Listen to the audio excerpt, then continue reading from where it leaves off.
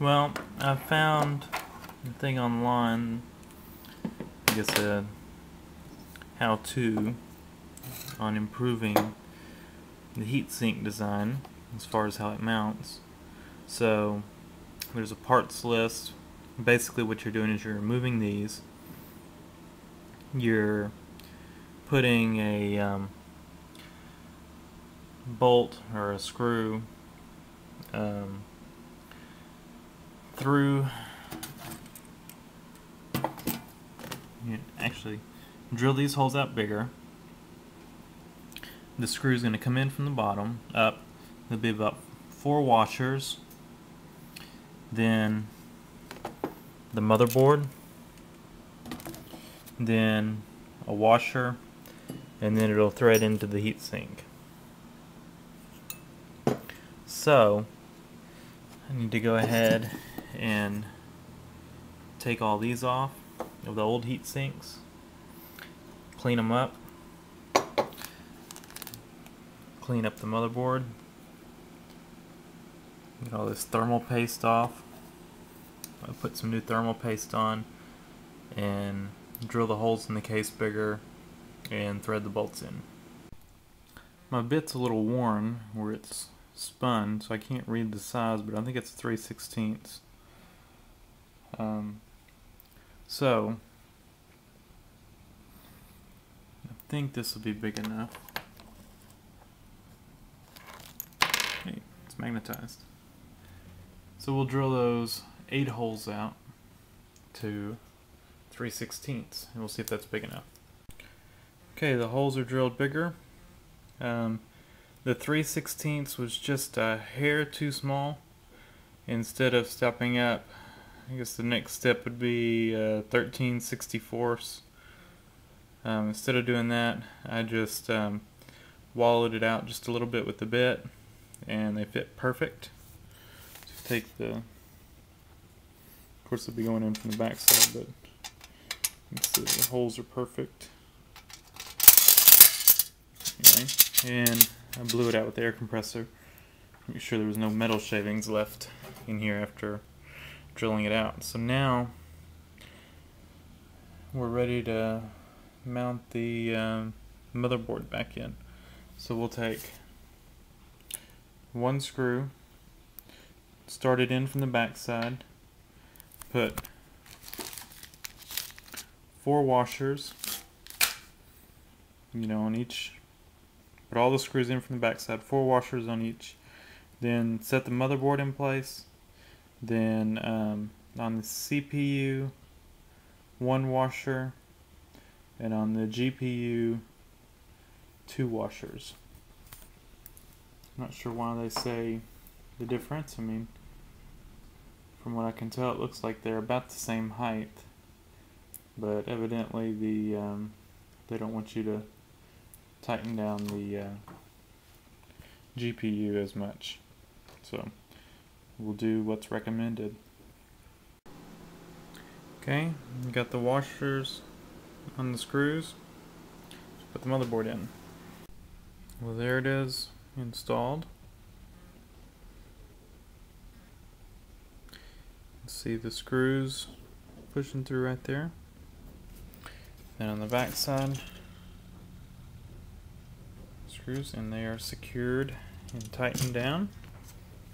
So we'll put the rest of it back together and we'll see if it works.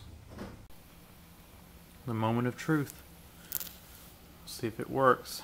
I haven't put it all back together yet just to make sure that everything's okay. Got it plugged up to the TV. Turn the power on. We get a good green light.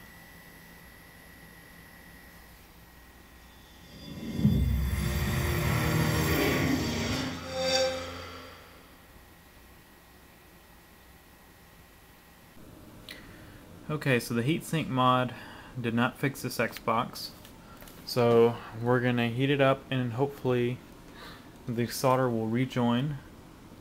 Now, let's see if I can put the camera somewhere where you can see. Well, I can probably hold it. Now, you want to heat it up evenly. too close. Do the whole thing at first.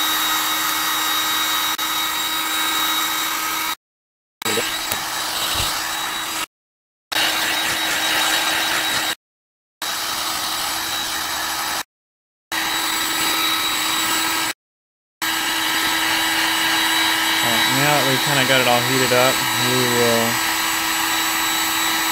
focus on this whole area here for 2 minutes.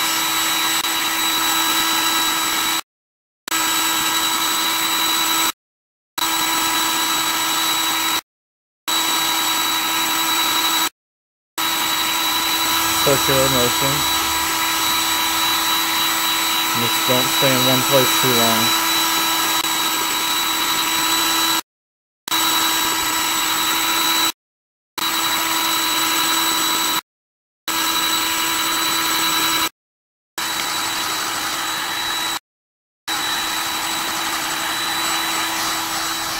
Okay. Now we will slowly decrease the heat on it. So we'll just get it further and further away.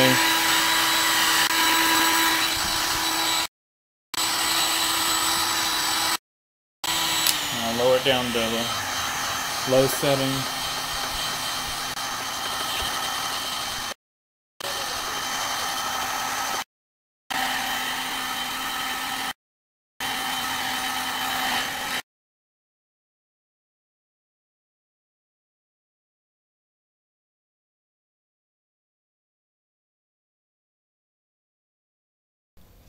So it's partly back together enough to test it.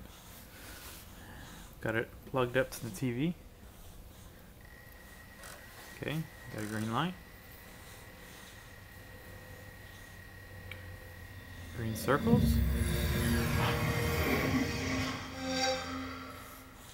So it is working. So this is where I left off with this assembly. I've reassembled it. It goes back together just like it came apart. I've got the other pieces now, so I didn't have those when I took it apart because they were already taken off of it. So figure out how these go back on. We can kind of figure out how to take them off. Let's see. Looks like you would probably take the front piece off first. It looks like it just pries off. It's got some little tabs. Get a screwdriver between the case right about there and just pry it off. It just snaps back on, it looks like.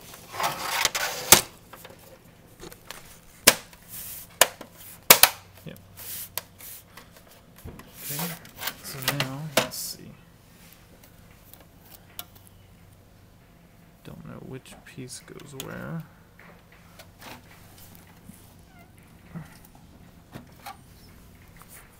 This is the top. So I've got it all back assembled.